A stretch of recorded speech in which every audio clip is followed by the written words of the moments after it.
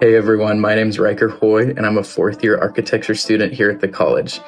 Throughout my 4 years, I've been so blessed to have met so many influential students and different people going throughout the program with me, and I attribute a lot of these friendships to the academic clubs and extracurricular activities that I've been involved with throughout my college experience.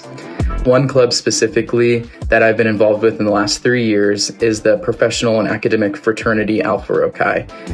I joined Alpha Rho Chi because of a friend freshman year who told me everything that the fraternity did for her, that include meeting upperclassmen and going on firm tours and just having a really good friendship core in the club that they met every week and did extracurricular activities. And it really interests me as a freshman because I didn't know many upperclassmen and I was really excited to kind of join. And so when I put my name in and got into the club, my friendships kind of flourished from there.